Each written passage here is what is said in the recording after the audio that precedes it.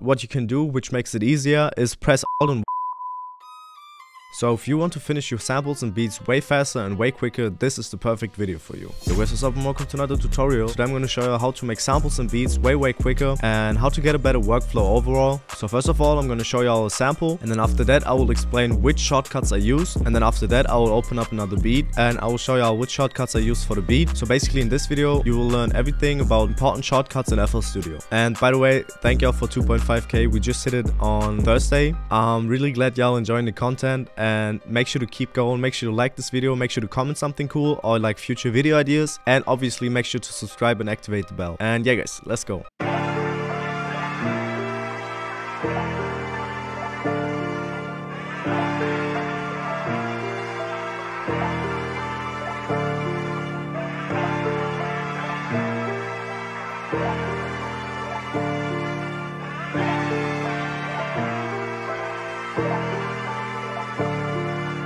And if you want to get an in-depth breakdown to this sample, make sure to leave a like and to comment it so I can make it for next week's video. The first shortcut I will show y'all is the shortcut Alt and S, which does one basic and simple thing, but it's so effective while making samples and it makes the sample sound so much more realistic. And what it basically does, as you can see here, it basically just strums the sample. So I just put the notes on the grid, and what Alt and S does, I will show y'all, is just strum it, as I said, and it makes the sample so much more realistic, because if you're playing a real piano you don't hit every note on the same time. And the settings I have for the strummizer is basically just play with this knob and have the preserve end on. I turned the end section off because I basically don't need it. The chop chords in alternate direction is off too, and this is how it sounds without the strumming.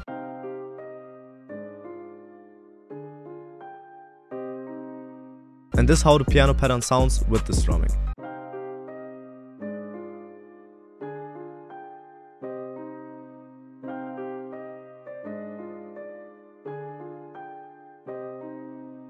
And then straight to the next one, which is Alt and R, which basically just randomizes the velocity from the notes, because again, if you play a piano you don't hit every note with the same, I would say, power. So what it does, as you can see over here, it basically just obviously randomizes the velocity from the notes. So this F6 is louder than the D5, which makes the whole thing sound more realistic again. And this is the shortcut I use in every sample I make, because it's so important to make samples sound more realistic. And this is how the randomizer looks like, and you just gotta turn the pattern off, the levels on. For me personally, I have the bipolar off, and I'll play it in a second. But for the next shortcut, which you can do, so let's say you have it like this, where you have the velocity on complete down and you can't really hear some of these notes, and you press accept by accident. Obviously you can press Ctrl and Z, but that obviously makes the velocity sound normal again. And what you can do also is press Alt and the left mouse button and then just drag over right here, and every velocity will get up again on its default setting. And now I'm gonna show you all the difference between having the velocities on default and randomizing the velocities. So this is the velocity with no changes.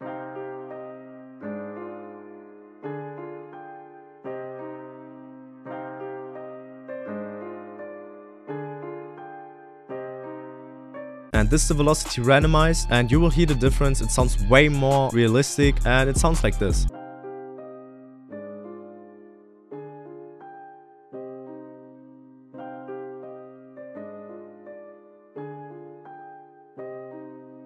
Now for the next thing, which is very important, is let's say you want to cut something. You don't have to click on the slice tool right here. You can either press Alt and C, or what you can do too is press the right mouse button and then the scroll wheel on an empty space, and then just scroll to these tools, as you can see right here. And then you just get to the slicing tool, and what you have to do is don't have it on none. I have it on main because it's way simpler for me and I work with that all the time. And let's say I want to cut this, which you can do. You don't have to drag it like this and then it gets like messed up, as you can see right here. You can just press the shift key and then the right mouse button, and as you can see it gets like red right here instead of blue, and it will cut a straight line all the time, so you can't really mess it up. As I said, if you want to cut something out, press shift and the right mouse button and then just drag it over here, and the smaller part will get cut out. So let's say I want to cut this out, I will just press shift and right mouse button right here. Or let's say I want to cut it in the middle, then the right part gets cut out. But if the right part is a bit longer than the left part will get cut out. It's just common sense, and it helps my workflow a lot, because let's say I wanted to cut it right here, but it cut not even on grid, but it cut it right there. I don't have to drag it manually and put it on the grid. As I said, I just have it on main, press Alt and C, and then either press the right mouse button or the left mouse button. It depends on what you want to do, but that one was a game changer for me. Then for the next thing, you don't have to click on this record button right here.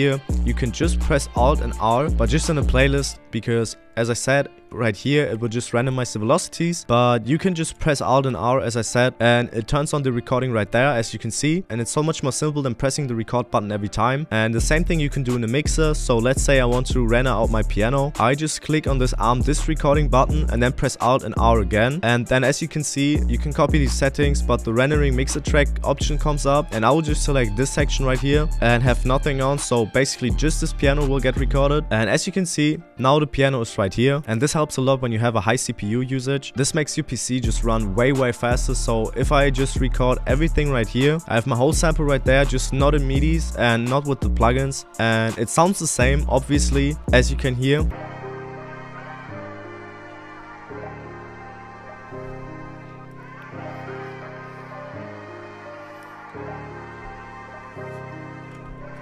So it doesn't make any difference besides having your CPU usage that high. So then for the next thing, we are in a piano roll again. And let's say I don't want this note to be strummed. I basically just select it with Control and the left mouse button. And then I just press Shift and the mouse wheel, and the note will slide on the grid again. But not automatically, you can do it manually obviously. If you want the note to be right here, you can do that. And if you want the note to be in front, you can do that as well. But that's something that helps me a lot while making samples, because I can just adjust this strumming effect, which makes it so much more simple to make samples sound realistic. Then for the next thing, which isn't really a shortcut, but it helps your workflow so much, is just selecting this paint tool right here, and instead of clicking the hi-hats in manually, you can just press on this paint tool right here and just drag your hi-hat roll in, as you see right here. And if you press shift with it, as it says, you can shift the notes down or even up. Plus if you press shift, you can even make the roll go down, as you see right here. And as you can see, it will make hi-hat rolls way easier. Another technique to make hi-hat rolls is first press Ctrl and L, so it makes the notes long, and then you can press Alt and A, and this window will come up, and you can play with the time mule, which decides how long your roll will be or how quick your roll will be. And you can just copy these settings to make hi-hat rolls way simpler. And now let's go on to the next shortcut.